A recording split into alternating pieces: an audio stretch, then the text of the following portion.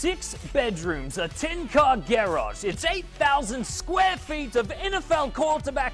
Wait, stop. Who wrote this? Wait, you don't like Lifestyles of the Rich and Famous? What about MTV Cribs? No, we're not going to do MTV Cribs. That's been done 100 times.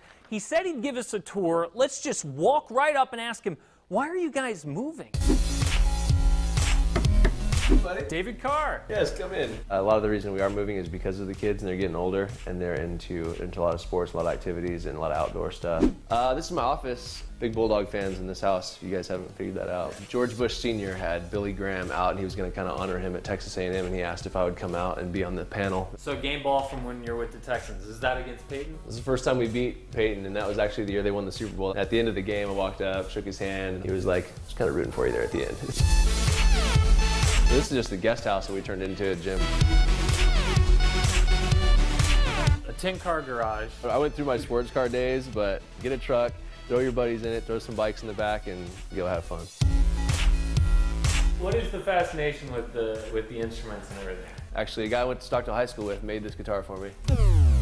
Okay, superhero, what is the deal? We're going to see the Hulk movie. My son was like, what do they do with those when they're done with the movie? That kind of started the whole chain reaction of getting this guy and then getting the guys upstairs.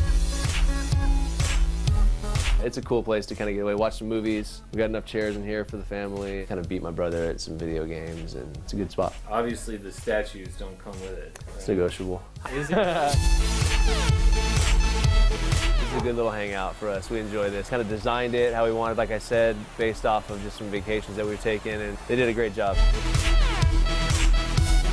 If you try to keep a steady diet every day of your life, you're going to go crazy and you're not going to keep it. But if you have one meal where you eat whatever you want, you can actually stay sane. Nutrition Facts 101. Thanks for showing us your house, man. Thank you. Just next time you come, just kind of maybe stay outside and don't come knock on the windows and stuff. Kind of creeps my wife out. All right. So, all right, man. Anytime, bro. Thanks to David showing us the house now up for sale, telling us all those great stories. Now it's on to a new house and a new chapter in the Carr family. I'm Casey Kiernan for 23 ABC Sports. Oh my goodness. Well, that's beautiful.